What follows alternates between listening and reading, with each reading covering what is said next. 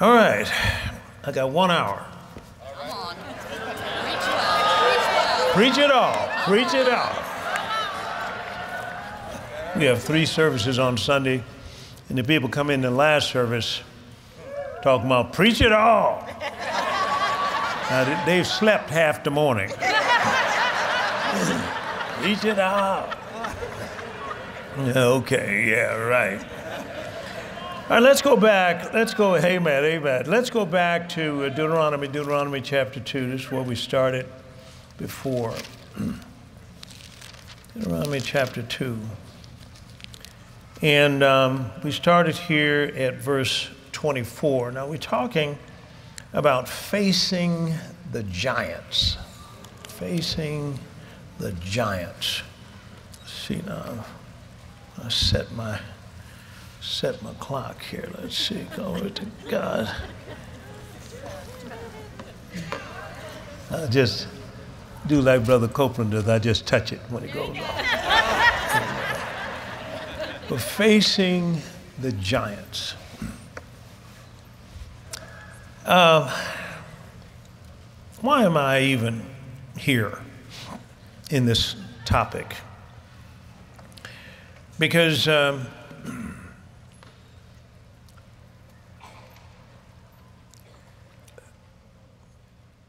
church,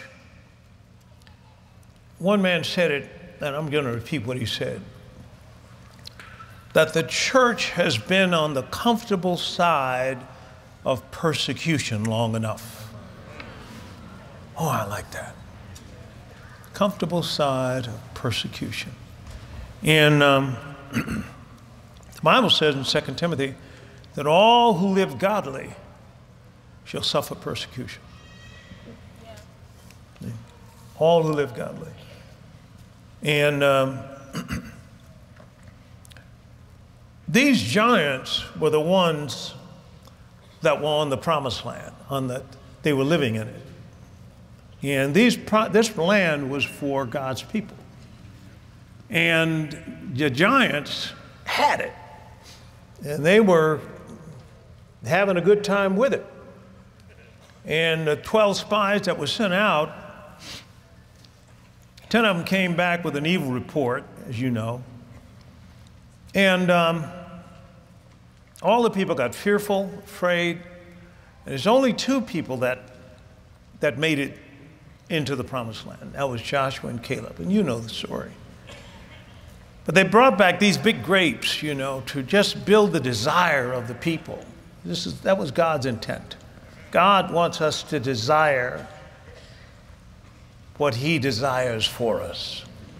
In other words, to allow his desire to be our desire. And so what happened was they died in the wilderness. And they weren't supposed to. They were supposed to go into Canaan. So it's amazing how many people of God are dying without their promises.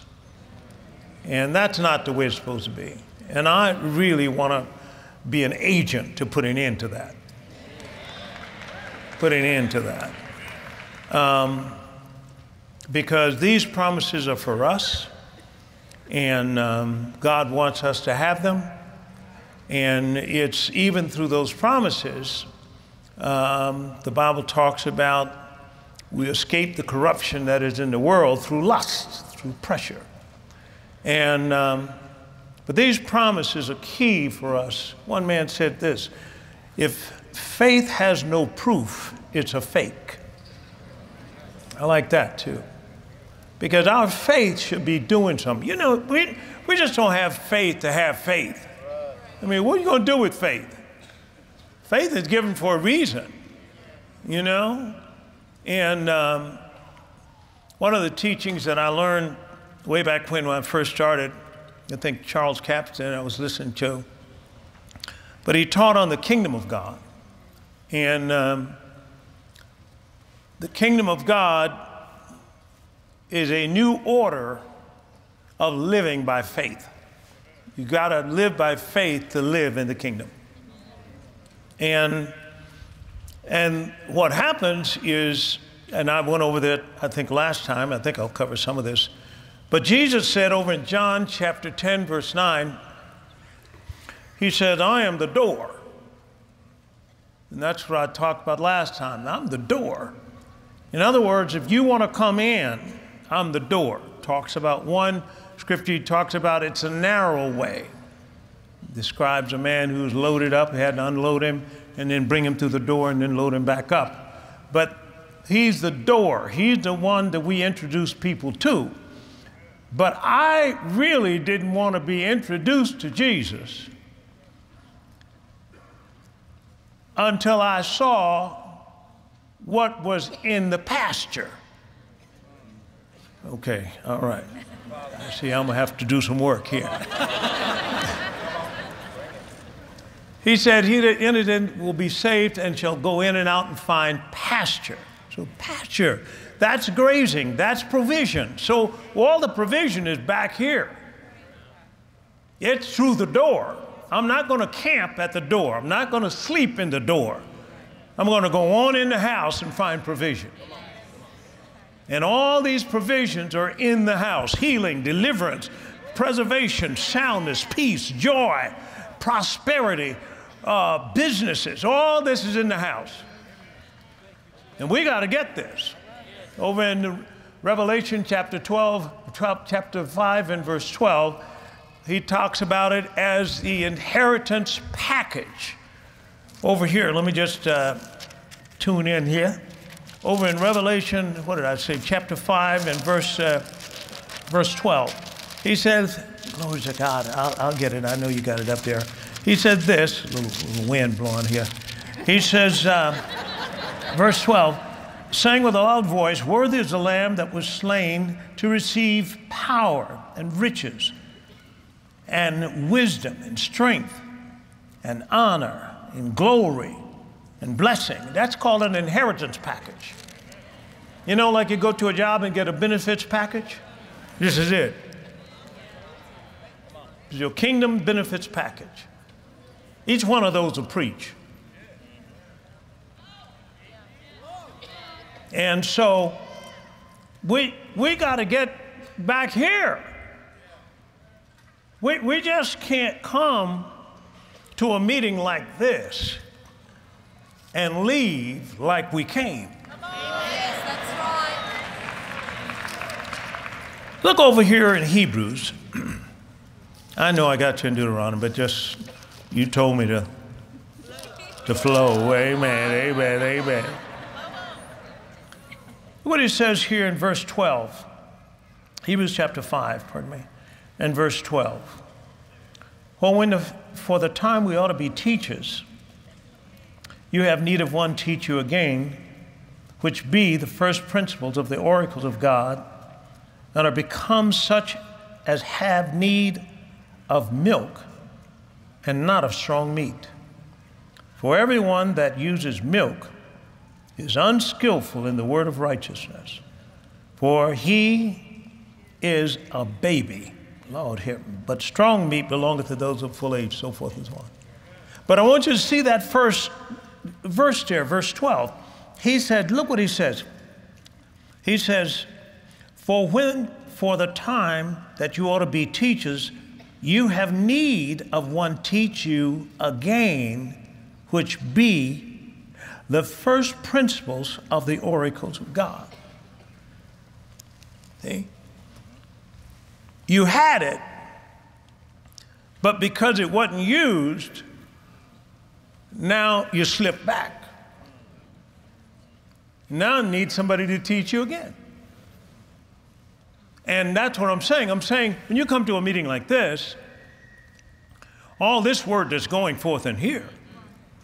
I mean, I remember when I was going to school at seminary at ORU, and I remember I couldn't wait to get out of class because I would load up my car. There's my wife, the stand-up wife, praise God. Sister Veronica said that so they could see. Amen. Amen.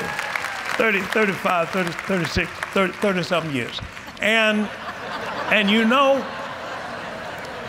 when she would load me up in the car, she'd load up the chairs in the trunk of the car. And she'd load up. I had a sound system that I'd purchased. She'd load that up, and I'd head for the north side of Tulsa.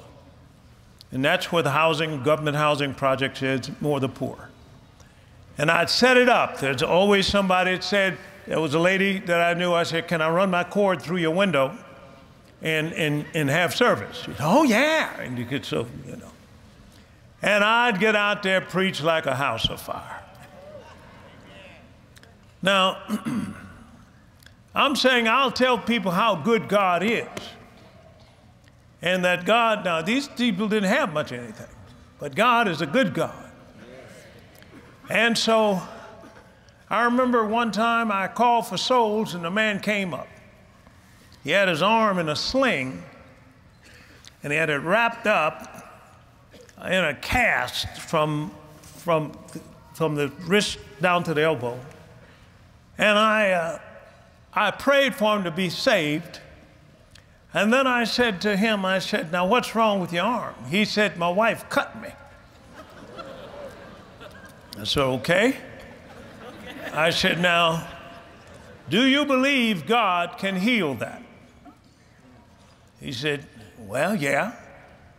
And I said, okay, let me pray for you. Boom, started praying. Once I started praying for him, he started moving his fingers. And his hand began to move on out, arm began to move out. He said, look at that, look at that. That's what he said. Now, I'm praying, but I'm watching and praying because it was rough out there. And so what happened was the gentleman that was assisting me just got saved 2 nights before. All right. So it was, you know, he had alcoholism and a lot of stuff. And he was assisting me because I try to get somebody saved and then let them assist me. And so he assisted me. So he's on this side, the guy is on this side of me, and the guy is looking at his arm, and the guy on this side says, are you healed? He said, yeah. He said, well, shake my hand then and grab that thing and start pulling it like, I said, oh, Jesus. And the man held his hand. He said, look at that. I said, God healed you.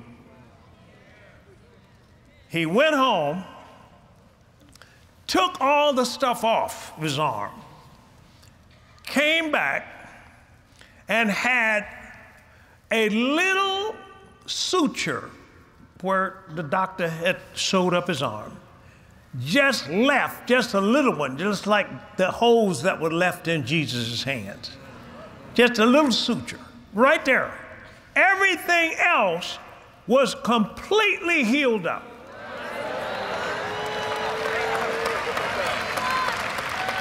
And he said this, I'm gonna go home. I believe it's healed my back too. See, she had cut him in the back too. I said, brother, I'm glad you're here. I'm glad you were able to get saved. But once they saw the pasture, they couldn't wait to know where the door was. Show me the door. And I was the same way. I was head over heels in debt. I was so deep in debt I couldn't pay attention. And I could call him my job and you know, walking down the aisle at IBM like I'm you know, who'd have thought it, and didn't have anything. I mean, broke, calling. They didn't have caller ID at that time, so you just had to pick it up and take your chances. And I got on to him, though. I started kind of disguising my voice. Hello? He not here. But I'm hurting. And I hear Charles Capps talking about putting debts on a kitchen table and pointing at them. This is drawing me into the kingdom. Because I got to see some demonstration. I've heard preachers, I'd heard preachers didn't want to hear no more. But that's what happened to me. I said, well, Charles Capps says God is no respecter of persons. Acts chapter 10, verse 34. Peter said, I perceive God is no respect of person, but in every nation, he that heareth him and worketh righteousness is accepted with him. So that means has the same access to his blessing. I said, if he'll do it for Charles Capps said he'll do it for me. Man, I couldn't wait to get them bills, put them on that table.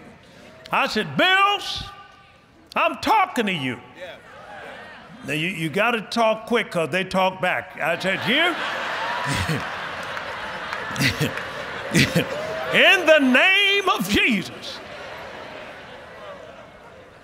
I did that and started an out-of-debt flow. 1 year is totally out of debt. Owe no man nothing. We owe no man nothing from the time all the way to today. That's years. Buy everything cash. This cash. Why? Because I got a hold of the pasture. See? And I declared that in my life, I'm going to live what I'm preaching. I'm going to live it.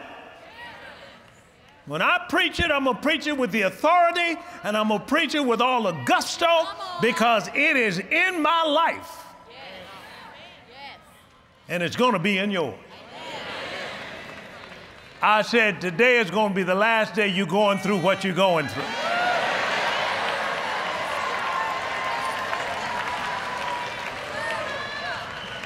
All right, but let's get in here now and see what the Lord has. So the supernatural should be natural to the believer. I mean, it should be the way. The thing that the education system is trying to do today is they're trying to, they're trying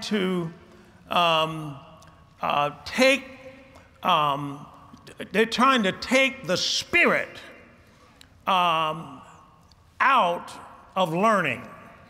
They're trying to make it so that you don't focus on the spirit, but it's all soul and body. You got what I'm saying? So the way that Satan goes after doing that is take the Bible out. He's going to take the Bible out so you won't know anything about the spirit. That's right. And let me tell you, I'm telling you all kinds of things that happened since then. But one of our purposes for being here is to take dominion. Amen. Amen. That includes changing laws, Yes. especially ungodly laws. Amen. That we're going to get Bibles back in school. Well, Reverend, we have them already in the Christian school. No. The Bible says the whole earth is the Lord's, not just Christian school. Amen. Preach. And what we got to do is we got to first wake up to identification, knowing who we are. Now, let me just start here and let's see, can we get somewhere with this? Because this is powerful stuff, folks. This is powerful stuff. I went down to Sri Lanka, down in just south of India, and we were preaching down there. Before I preached, I'm sitting there. They were kind of honoring me at that time and had a chair right there. It's packed. I mean, they had service I said, what time does the service start? They said 4 o'clock. I said, 4 o'clock p.m.? No, a.m. I said, a.m.? A.m.? See, I'm from America. A.m.? And so I got there around 7, packed, all outside, packed, everything. So he came down. So then the bishop got up. He said, I want to just say a few words before we bring up Dr. Winston coming up. He said that every Christian, now watch this, every Christian, after being saved,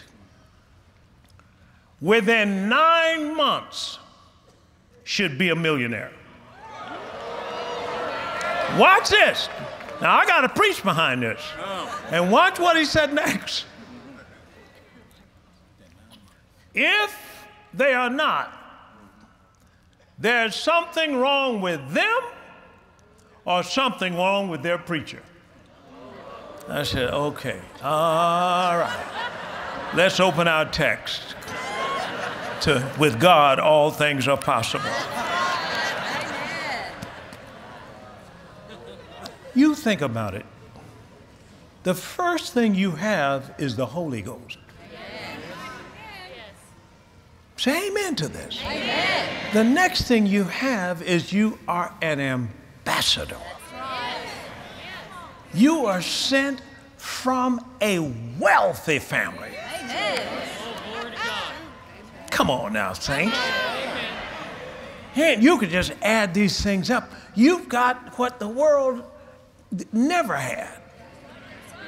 There are things that are possible with God that are totally impossible with men. Now, I'm not just saying be a millionaire to be a millionaire, but my point to you is there's a lot you can do with some money. Yes. I better come over here. There is a lot you can do with some money. I don't know if you ever got on the battlefield, but to get this gospel out costs some money. All right. Okay, let's look at this, because there are some things I want to share with you. Now, I'm going to finish on time, but don't rush me. All right.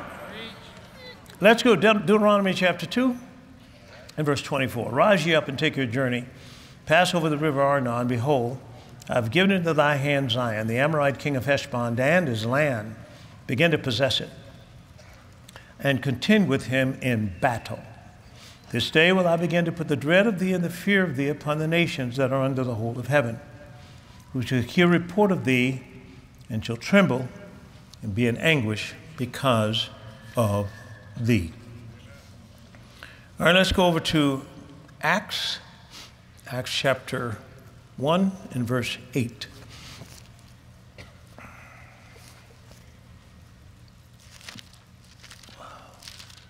Okay.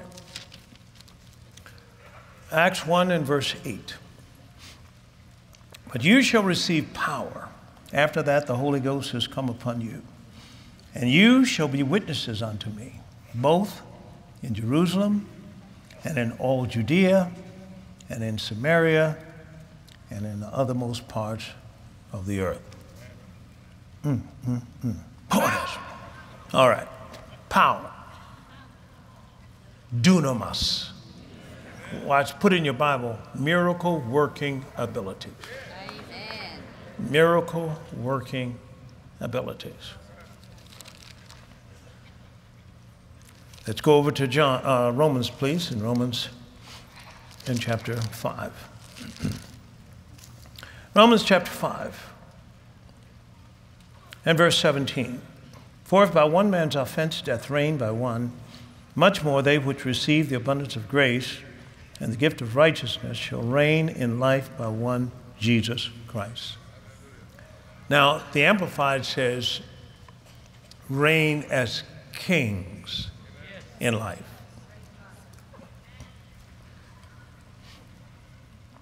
A king functions by decree.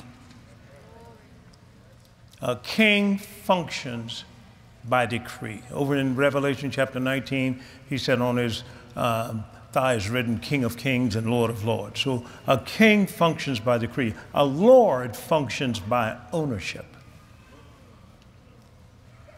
A lord functions by ownership. You're kings and lords. Now, if I go on over to Luke's gospel now, in Luke chapter 19. Over Luke chapter 19, he says here, starting at verse 12. And he said, therefore, a certain nobleman went into a far country to receive for himself a kingdom and to return. And he called his 10 servants and delivered them 10 pounds. And he said unto them, what? Occupy till I come. Lord have mercy. Occupy till I come. I said you can put in your Bible, advance and hold. Advance and hold. Now, what are we going to be advancing? You're going to be advancing the kingdom. You're going to be advancing the kingdom. Remember what he said, the kingdom of God is not in meat and drink, but in righteousness, peace, and what? Joy in the Holy Ghost. Everybody's looking for the kingdom. I don't care what religion they are looking for the kingdom of God. Every one of them. They want peace, righteousness, they want joy. And in the kingdom of God are all the provisions that you and I would ever need until Jesus comes. Everything's in the kingdom. Now, what did he do with the kingdom? And we went to Luke, in Luke chapter 17, and look here at verse 20. And when he was demanded of the Pharisees when the kingdom of God should come, he answered them and said, the kingdom of God cometh not with observation, neither shall they say, lo here, lo there. Behold, the kingdom of God is where? In you, speaking prophetically. Okay? They couldn't come into disciples before they got born again. But once you got born again, the whole kingdom came inside of them. So, everything that you'll ever need, God has placed it in the kingdom. It is a commonwealth. The king put it there. And it's to take care of every need, so when you go somewhere, you don't have to live from the outside in. You were never designed to work for money.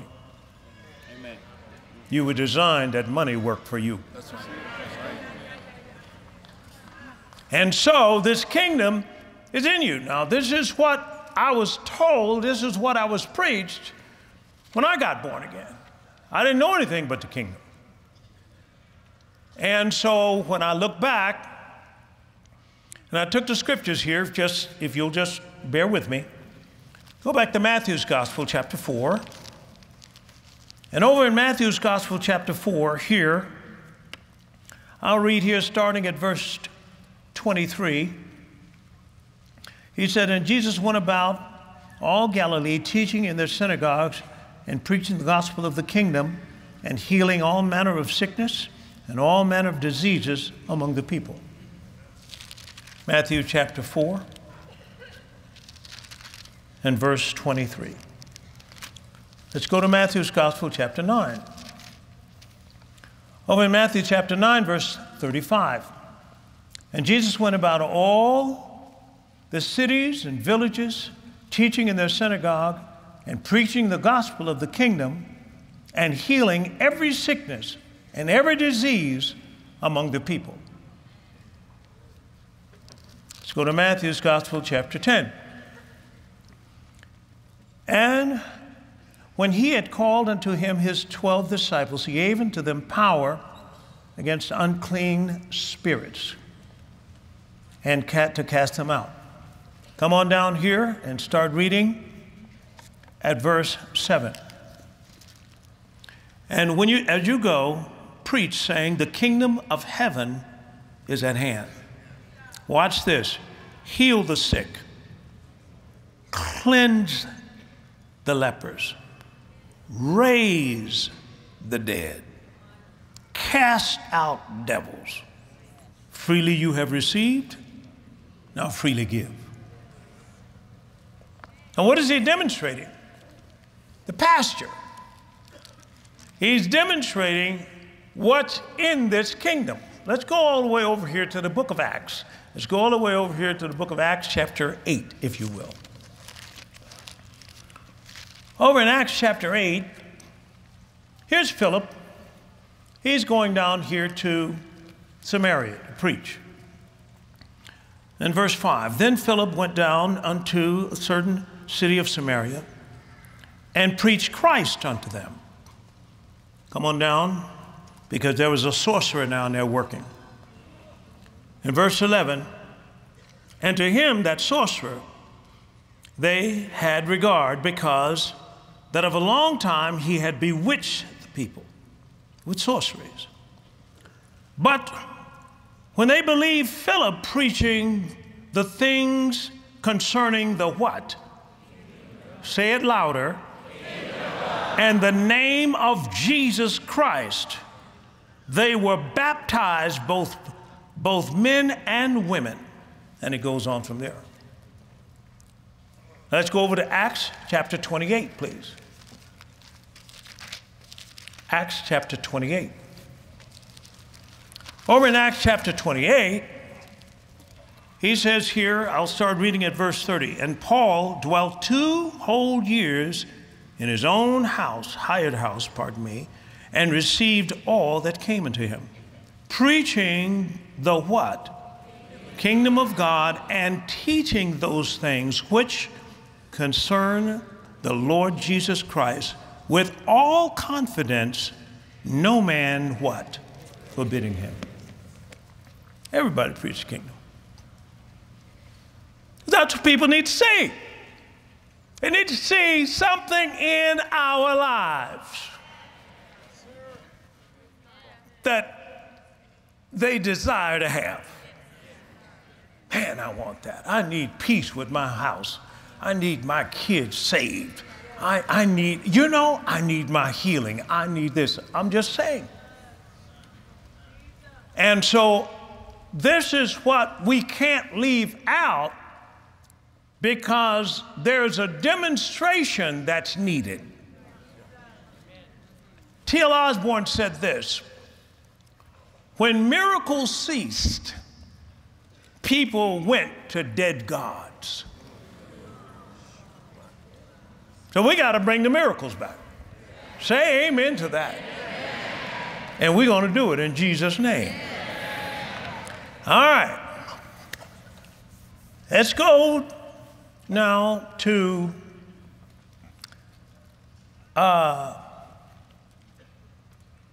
let's go and deal with a word called impartation. Impartation. Now, if you're with me, let's go to Isaiah 30. Let's just a minute. Hold on, I want you to see this.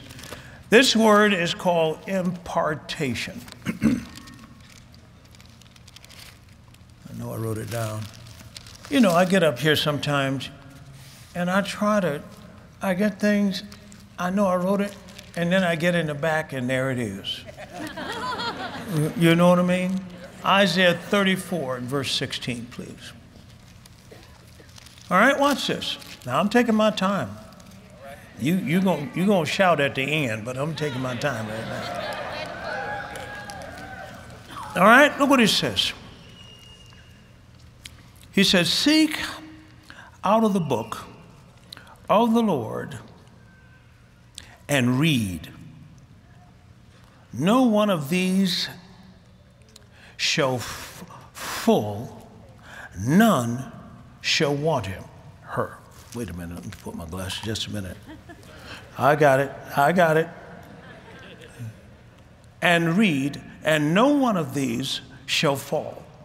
None shall want her mate. For my mouth it has commanded, and his spirit it has gathered them. Now, what's that last part? For my mouth it has commanded, and his spirit it has gathered them. Now, what does he mean by that? Put this down in your notes.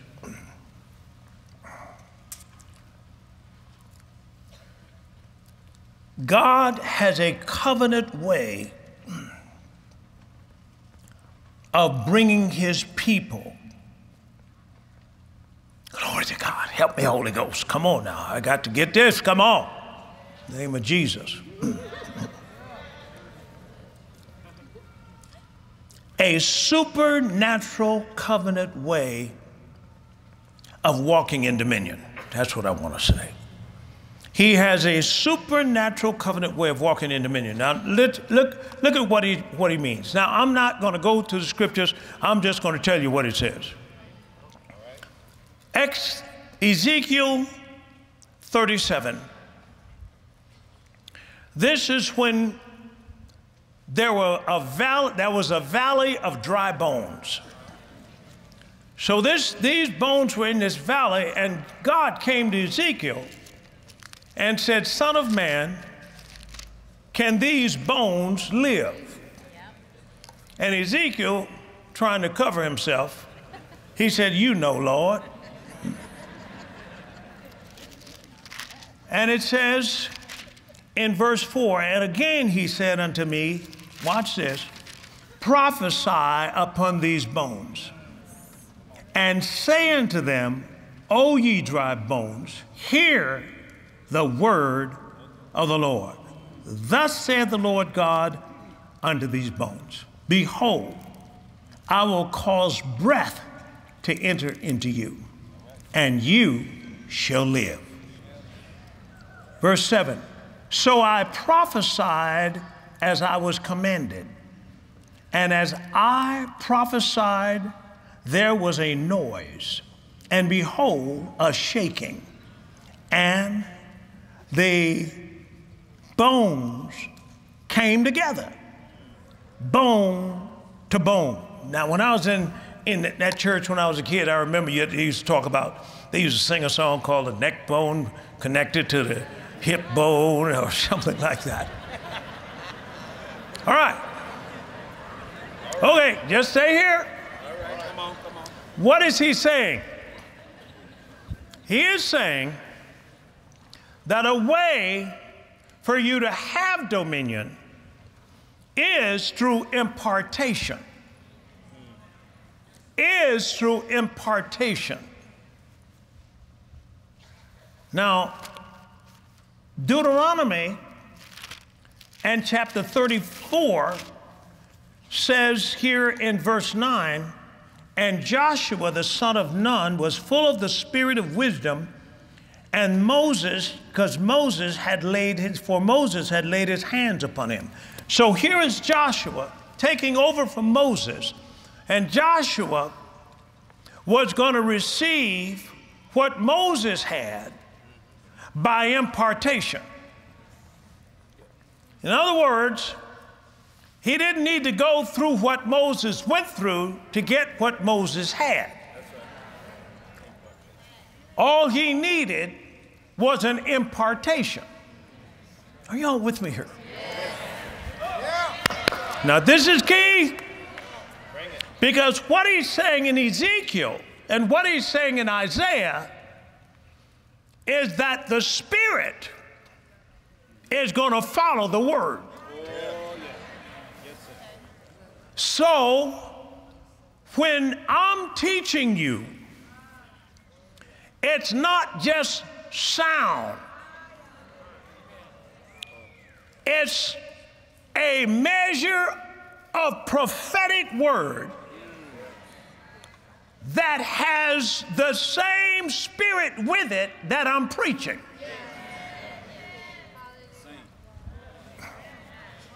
Man, this is good here.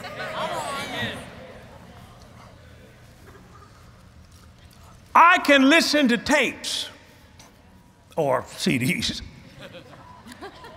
The spirit of it is on it. You can read certain books, and the spirit of the author comes with the book. Amen. Now, I'm letting you know that because this whole impartation piece is a piece that the people of God need to expect. Yes. That there be an impartation when these speakers are coming up to speak. Let's go over here to 1 Samuel and 1 Samuel chapter 22, please. Over in 1 Samuel chapter 22. Look what he says here. And I'll start reading here at verse 1. And David thereof departed then, so forth and so on. Verse 2, and everyone that was distressed, everyone that was in debt, and everyone that was discontent, gathered themselves unto him, and he became a captain over them. Now check it out. Here are these people with these 3 D's, and they come and they're gathering to David. Now, what has happened to David? David slayed a giant.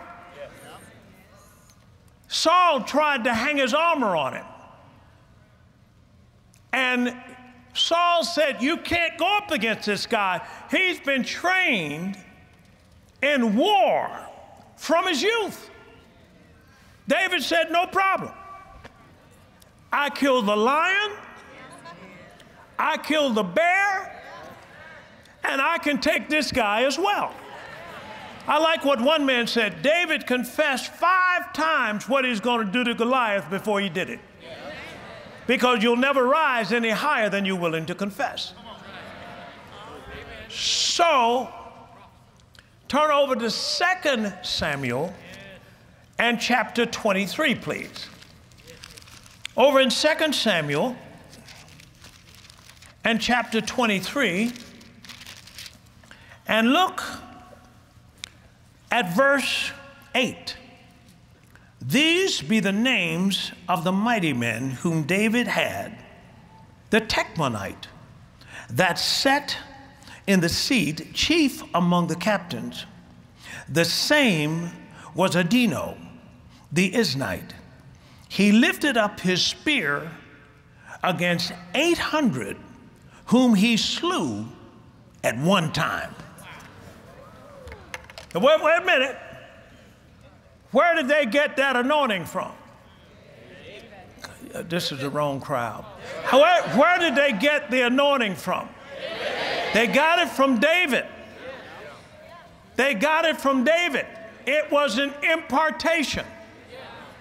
That when he was teaching them, the same anointing that was on him began to come on them. They could arrive at the kind of dominion that he had without going through what he went through.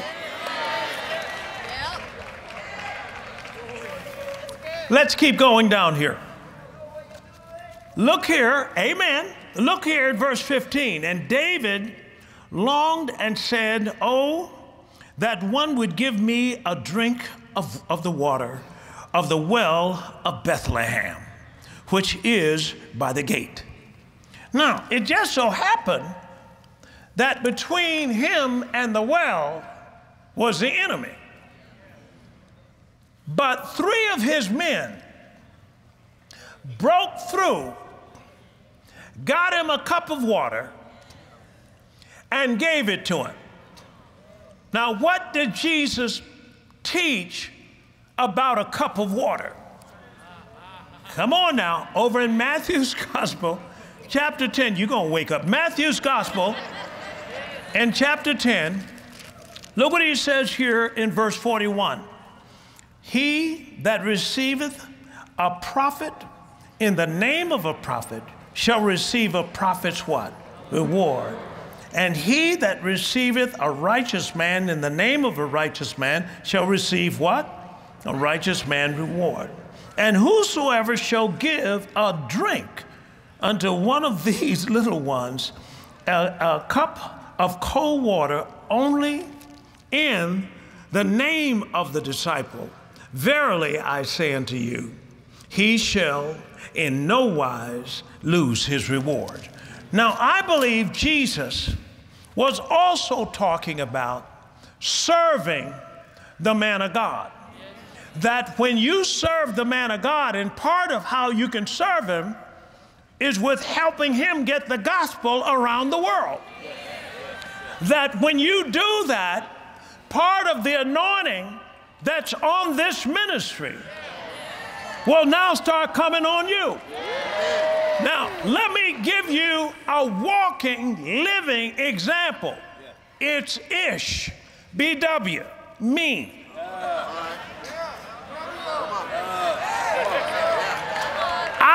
As I sowed into this ministry, the impartation that is on the man of God and woman of God of this ministry begin to come on my ministry.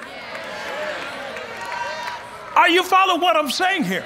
And I'm saying this thing works. I don't care who you are. It works. Why is God trying to do this? He's trying to get you into the supernatural so that you won't have to spend years trying to develop something that you can develop in one meeting. Glory to God. That some things can happen to you. All right. Look at 2 Samuel chapter 23. Come on down here. Come on down here to the bottom. He said, and Benaiah, the son, this is verse 20 now. Benaiah, the son of Jehoiada, something, praise God, the son of a valiant man, and Kibzeel, praise God, who had done many acts. Watch this. He slew 2 lion-like men of Moab. But watch this. He went down also and slew a lion in the midst of a pit in the time of snow. Now, who else slew a lion? David. Now, the same anointing that's on David is coming on those men. No, are you with me here? Now, notice what he said. My people are destroyed for what? Lack of knowledge. He's not talking about information. He's talking about revelation. That they haven't been taught some things.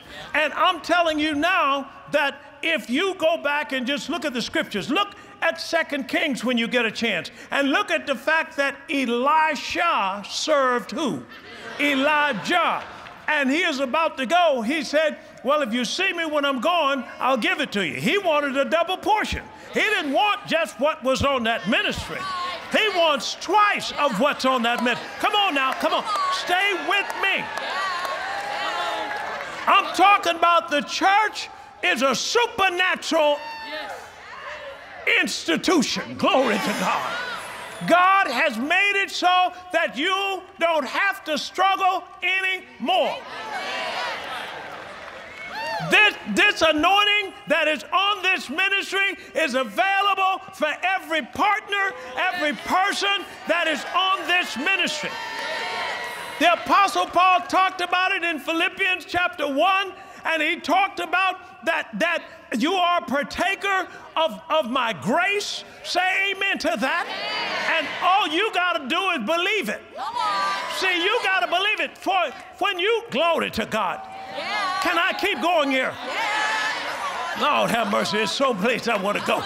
I can feel something now. All right. Now, I'm saying here that God has a covenant way for us to take dominion. He knows that the time is short. He knows that there is a way that you can get this anointing on your life that can shortcut trying to go through all the schools, trying to go through all the trials and error, but you can be like a Joshua and just have Moses lay hands on you. Or you can be like the mighty men and just let David teach you. And I'm saying right now, you better get ready because that anointing is going to come on you. All right, let's go to Luke's gospel. And Luke chapter 5, if you will. Over in Luke chapter 5, this is the same principle that I'm about to tell you right now. In Luke chapter 5 here, and he said this, glory to God, and look at verse, hallelujah, yes, indeed. Luke chapter 5, it's Mark, come on, Luke. Luke chapter 5 and verse 17, all right? And it came to pass on a certain day, as he was teaching, that there were Pharisees, doctors of the law, sitting, which were come out of every town of Galilee and Judea and Jerusalem. And the power of the Lord was what? Present to heal them. Now, notice what I said. The Spirit is going to follow the Word. That's right. Say amen to that. And as I'm teaching right now, watch this. As I'm teaching right now, you can receive a miracle of impartation in your life right now. Woo, Lord. Let's go to 1 Chronicles chapter 29. 1 Chronicles chapter 29. Can y'all let me preach this? 1 Chronicles chapter 29. In 1 Chronicles chapter 29, he did this. He says, now watch this.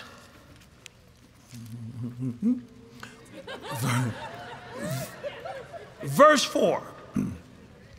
He says, even, oh, no, I want to start at verse 4. I don't want to start, Okay, let's start at verse 3. Moreover, because I have my affection to the house of my God, he said, I have in my own proper good of gold and silver and so forth and so on. Now here's David, and it said, and even 3,000 talents of gold, of the gold of Ophir, and 7,000 talents of silver. Now, this 3,000 talents of gold, let me just stop right here for a minute. He's giving 3,000 talents of gold. Oh, Jesus, come on, Holy Ghost, help me now with this here. Praise the Lord. I got to get this out. I get so high I can't see. All right, now, I'm telling you, you're trying to read. Now, here's what I want to show you. Look down here at verse 7. No, verse 6. He said, then the chief of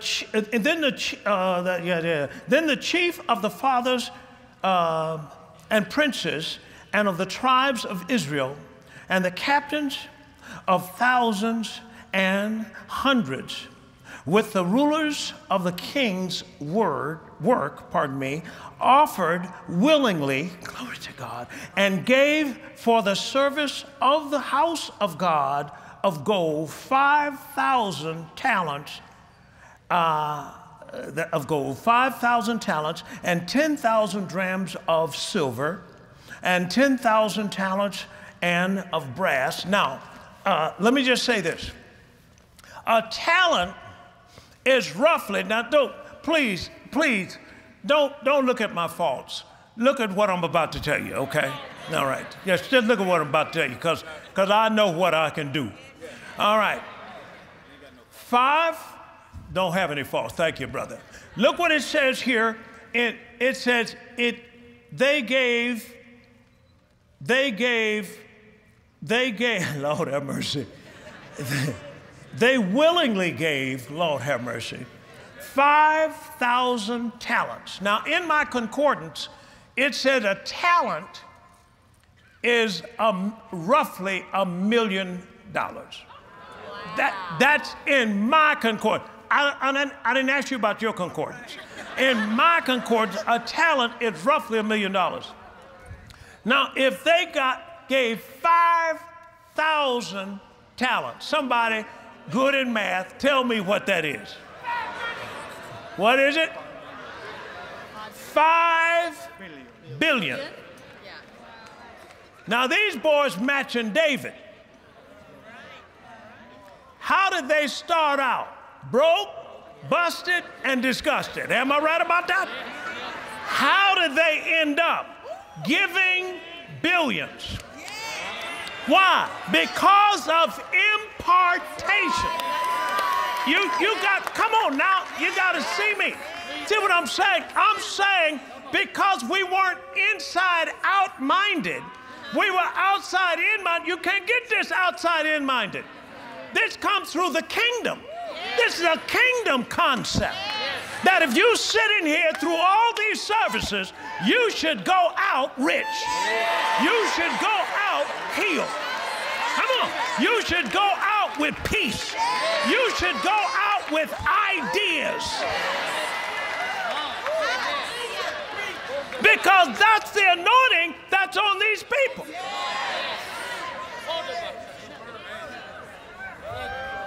Say amen to this.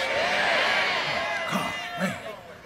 All right, let me keep going here. Oh, wait a minute. Wait a minute. Wait, that must be wrong. Nah, Lord. Okay, hold on. All right, you with me? So, here's T.L. Osborne. He's at a meeting. He preaches. Then he's, don't pay attention to that. I'm going by that clock right there. I'm running a little fast. Okay, now, he's preaching. When he's preaching, now he's going down to heal the sick. But he gets to the man who's been hauled in there on a gurney. And the man came in there because his foot had been crushed. And so they had a sheet over it. And when he came in, he had one foot that was sticking up under the sheet. And when T.L. Osborne got to him, Dr. Osborne got to him, he said, "What can I do for you?" He looked down at the sheet, and 2 feet was sticking up. He said, "Dr. Osborne, I think you've already done it." Why? Because the word carries the spirit.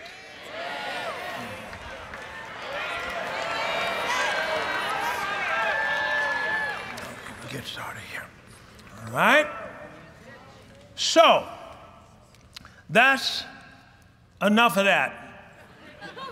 You had to grab it yourself. All right. Now, next, identification. Say identification. Come on over to Psalm chapter 82, please. Wow. That was tough to get out, man. I'm trying to figure out why is this so tough getting out. All right, Psalm chapter 82. Let me know when you get there. Are you there? All right, look what he says. Starting verse 1. God standeth in the congregation of the mighty and judgeth among the gods. All right. I heard again, way back when, one of the men of faith say this. If you read that, somebody could correct me if it's wrong. If it's wrong, I'm just going to still put it out there. I mean, you can correct it. I'm open to correction. He said, if you look at it in Hebrew, it's Elohim stand in the congregation of the Elohims and judges among the Elohims. Now, am I somewhere close here? All right. Now, why am I saying this? Because God made you like him. He's creator, and you're creator. And what he does is he gives you things in a seed form. Now stay with me, stay with me. So here's the tree. Now he'll give you a tree. Now what you gonna do with it? Well, I can make a chair out of it. Well, I can get syrup out of it. I'm talking about all I can do with a tree. Because this whole idea of creation is the word fruitful. Fruitful means to produce. So this production that he's calling us to do is he wants us to produce something. I looked at a definition of the word produce. Glory to God. And It means to bring forward. It means to exhibit to public. In other words, it means to make something come forth out of what he's given. Produce. Produce a witness. Something that is not there, bring it forth. So here's a tree, bring it forth. What is going to bring forth? A chair. Now, I told you that the amount that's brought forth can be monetized in the fact they call it the gross national product. It's what a nation has produced with the resources that it has. Now, the only reason a person is poor is not because they don't have enough money or a job that pays much. The poverty comes, glory to God, when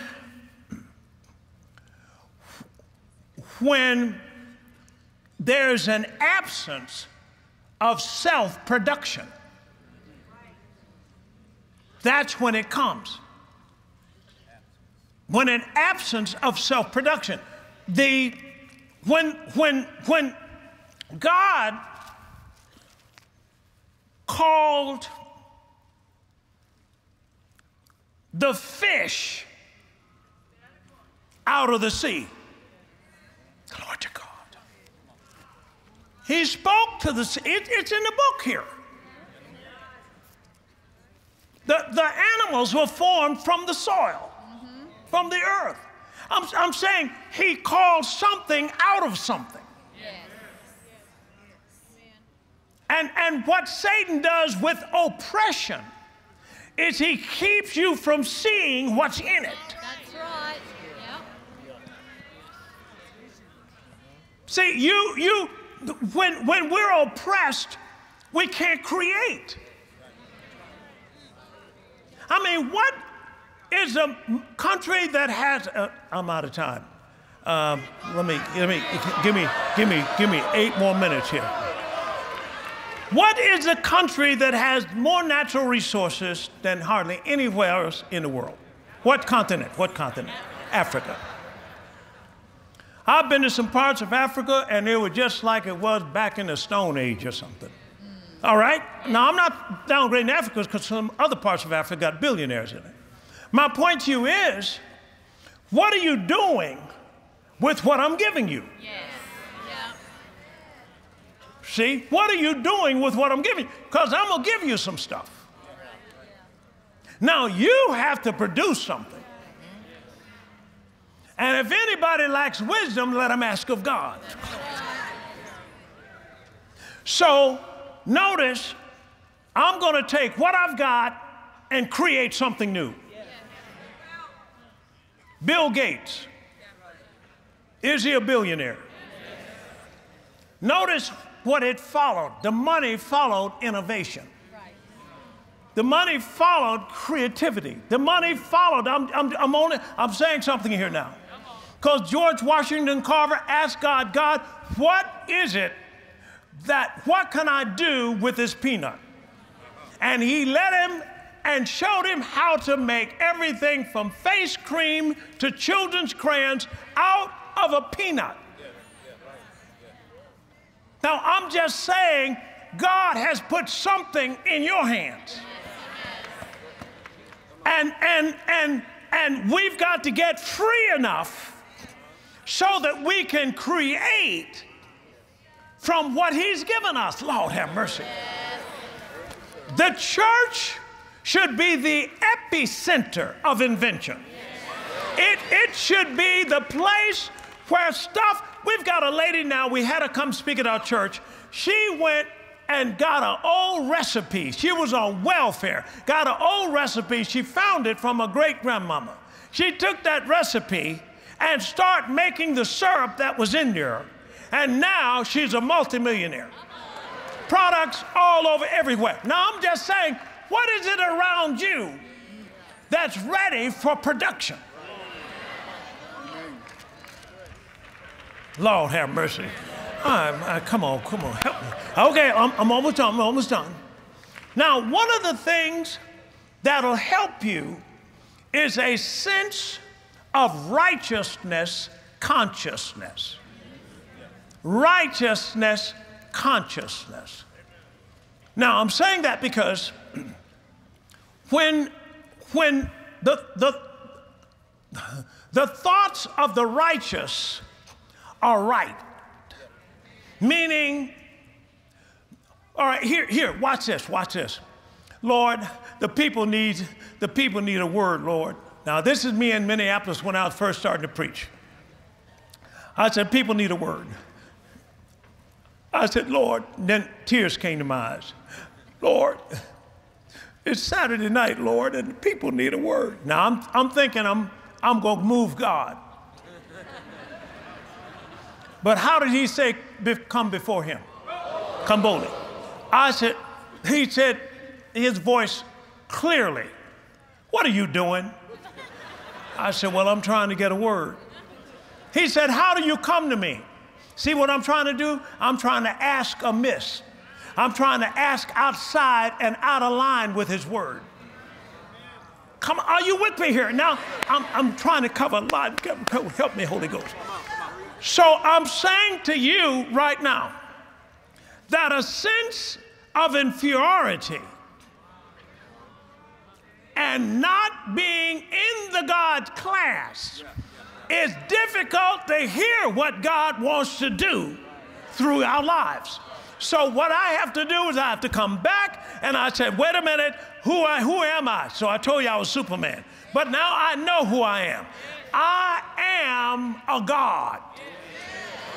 A little g, not big G. And God has plans for me that are big plans that I can take this gospel all over the world. Now, wait a minute. So what do? God says something to me, buy that shopping mall. Now, I'm like Abraham in Genesis 15. Lord, I have no seed. See, this is what he said. He showed him, he said, I have no seed. So I said, Lord, how am I going to do this? He said, take Joshua 1:3. So I took Joshua 1:3, he said, meditate it. I began to meditate it. It not only opened up a shopping mall, Lord, stay with me. It not only opened this thing up, I began to see it as mine. Yes. It also gave me the strategy to get it. Yes. Now, the shopping mall was a giant. But the mall was in the hands of somebody else. But that wasn't where it was supposed to be. God said, I want you to have that shopping mall. Now notice how he took me beyond something I could do into something that only he could do. And the way that he could do it through me is through faith. How does faith come? By hearing, and hearing by what? The Word of God. So, how about it's time for me to leave IBM? I tried 3 or 4 times to leave. Couldn't leave. Money was short. He said, I heard Jerry Savelle preach on seed time and harvest. I got the tape. Listen to it over and over. What it is doing is changing my thinking. It's putting a new vision in my heart. The next thing I know, I called my wife one day, said, baby, I'm leaving the company. She said, well, praise the Lord. What did I do? I go in and tell my boss I'm leaving. Now, understand the economy is down at that time. It would be foolish to leave. But when faith comes, it puts you under the influence. So now that faith is coming, I can see myself successful. I wasn't leaving IBM. I was sowing IBM. And now look at what God has. We're preaching to almost 1 billion people every week. Now, I'm saying to you right now, it doesn't make any difference because now I had an airplane that was due. Lord, what do? I need seed. A guy came and preached from Africa. He preached and he said, Pastor, your airplane is in Ecclesiastes chapter 10. What do you think I did? I went to Ecclesiastes 10. You better listen to me. I went to Ecclesiastes chapter 10 And I read it, didn't see an airplane. Read it again, didn't see an airplane. Read it again, didn't see an airplane. Read it again, the eyes of my understanding got enlightened. I saw verse 20, a bird of the air shall carry your voice. Now, you don't have to have a dime. It already belongs to you. Only thing you need is a seed. And the seed is the Word of God.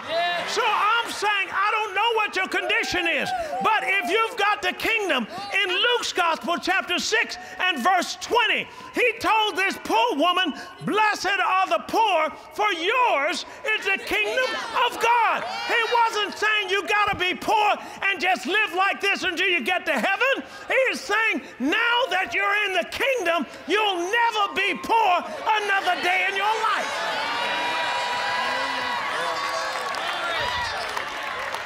Now, how about Joseph Business School? God speaks to me. I want you to put up a business school that's going to teach my people entrepreneurship and make them wealthy to the point of Joseph controlling the economies of the world.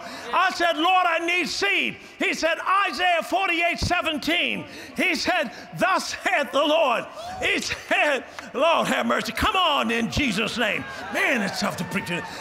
He said this. He said, thus saith the Lord thy Redeemer, the Holy One of Israel. I am the Lord thy God that teacheth thee to profit, and I'll lead you by the way that you should go. Now I'm saying that I took that verse, began to say it. Now where did the school come from? It came from heaven. See, heaven is coming to earth, but it's coming inside of you. So as it came inside of me, now as I begin to decree it, it begins to come out of me and begins to manifest in the, Lord have mercy.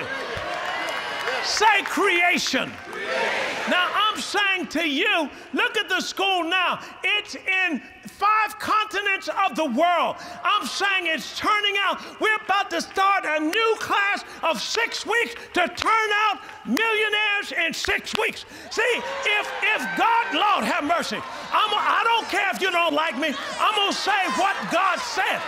He said to me that if we'll listen to the Holy Ghost, I said if we'll listen to him, he will teach you how to be a millionaire in a month.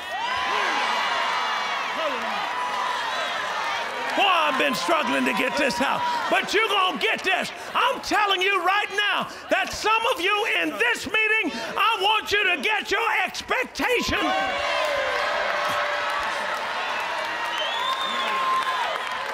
God is about to do some things for you that you never thought could be done. We're about to see the biggest transfer of wealth that's ever hit.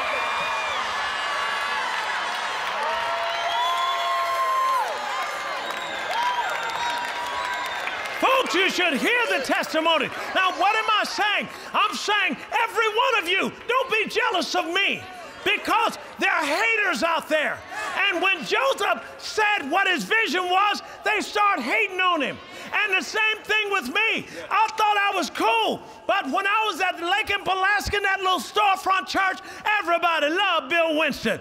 Then I moved to Forest Park, things started exploding. Then they say, he's all right. And then I moved to another place. Then I bought the shopping mall. And even the barbers start talking about me. Well, Reverend, I heard you gonna buy that shopping mall. Well, they knew that in that particular place, they didn't let no blacks own nothing like that. But listen, in the kingdom, I said, with the king.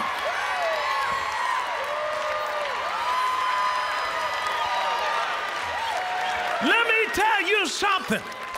I don't care what color you are. If you believe God, God said if he be for you,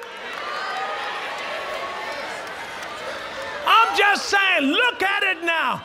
Hundreds of employees, look what he's doing, spitting out millions of dollars. I'm saying, look what he did. Not only that, I'm talking about what God can raise up through you. You see, he's going to use us to fix the legal system. He's going to use us to eradicate poverty.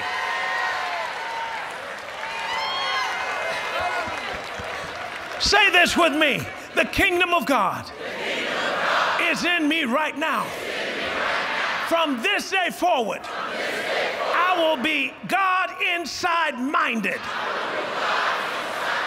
I will decree a thing, and it shall be established. No longer will I play victimhood.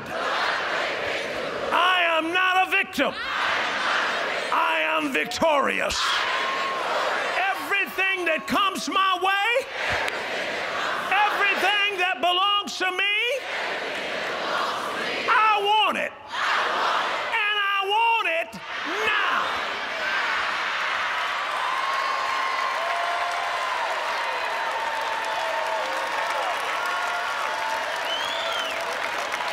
Folks, I know I had a little rough start getting out there, and this is not half of my message yet, but I'm saying this to you right now.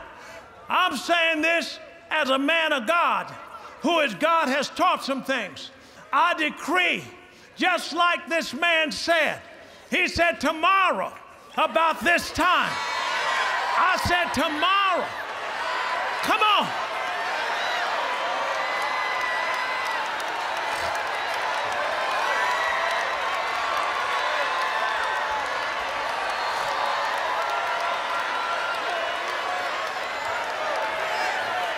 Now, let me tell you something. I have found that I got to watch, because sometimes believers get jealous of believers. They're unbelieving believers is what they are. And the next thing you know, they were all right as long as malls didn't manifest. Come on, as long as banks didn't manifest. They were against me on the bank, pastors got together and met with me for the Fed to take the bank out of my hands. I'm telling you, why would you do that to your brother? Why would they do that to Joseph? I'm putting up a bank so that the church, when they get the wealth, will have somewhere to put it. Why put it back down in a place they're going to use it for gambling?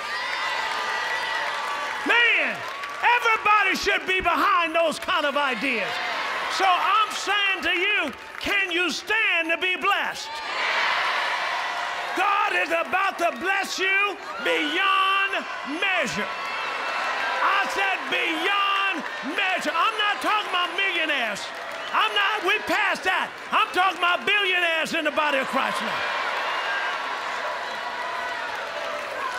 Are you open to receive new ideas? I release new creative ideas into this ministry on the partners of this ministry in the name of Jesus. Now shout about it and give the Lord a praise.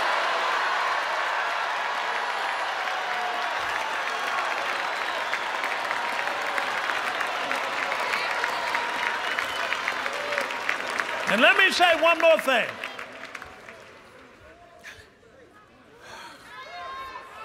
Let me say this. You black Christians, don't let this political system use you and tell you that you are a victim. You are not a victim. Come on, do you hear me? Don't go for that. All they want to do is put you on a government handout and have you begging again. Your days of begging are over. You about to run this.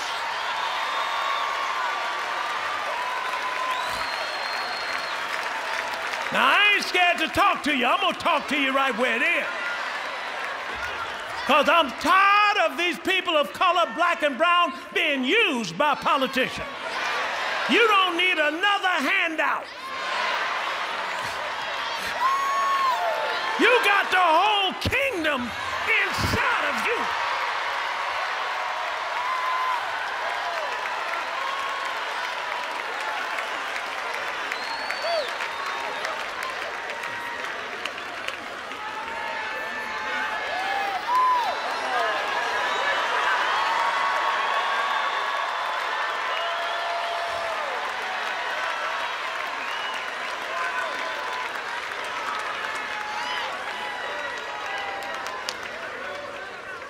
folks.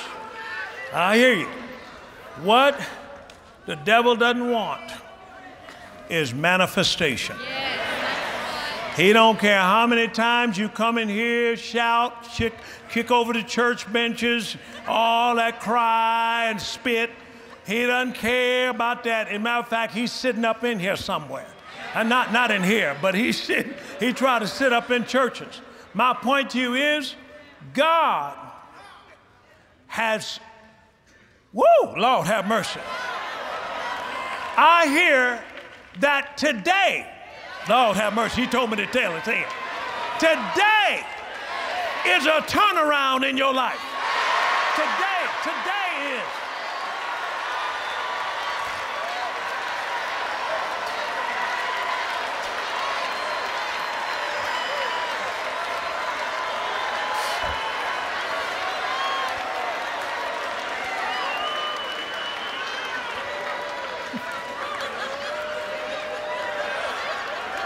Them giants have had your stuff long enough.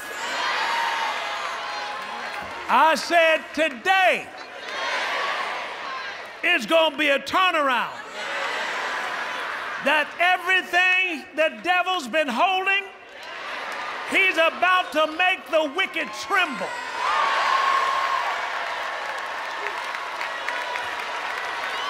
Now you decree a thing and call your stuff in to where it's supposed to be. He's about to take you to a fight you can't win. He's about to take you to a piece of property you can't afford. But Jesus has got your back. It's already paid for.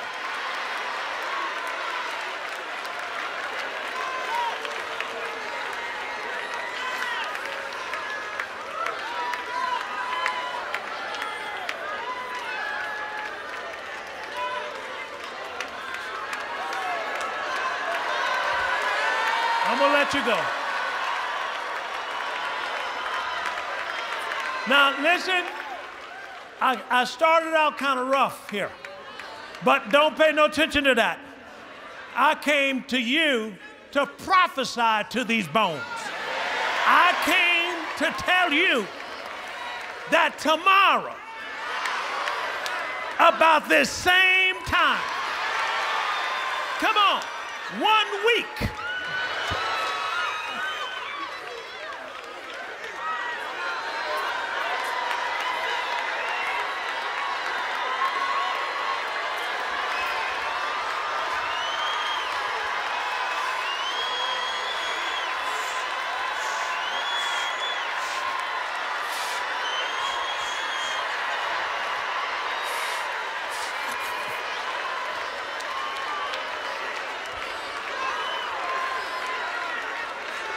reach up like that.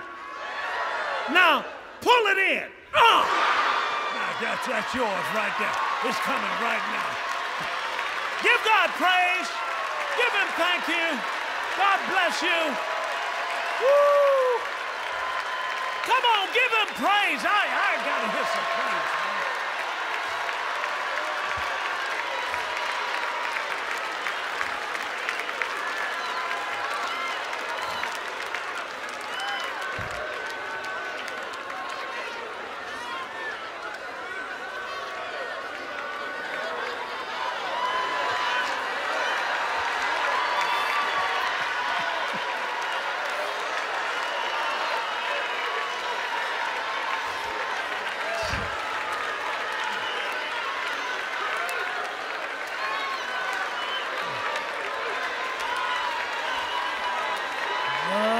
Goodness. Oh, yeah.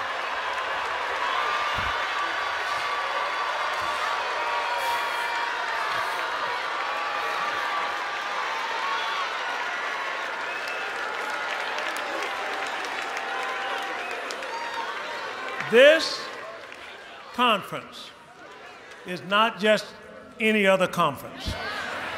I said it. Do you hear me what I said here? There's an impartation taking place here. You're going to know stuff you don't know. And something's about to come to you that you won't know how it got there.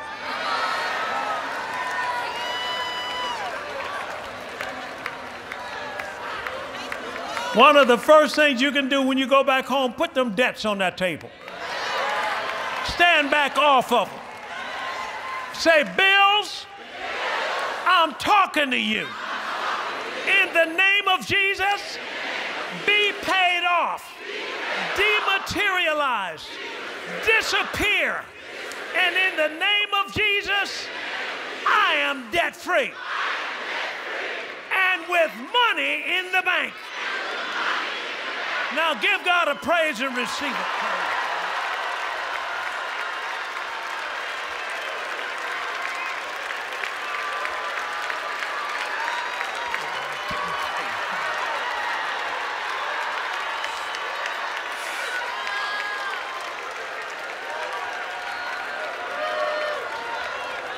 Oh, I feel like God wants to do something in this place here today, man. This thing is right for a miracle.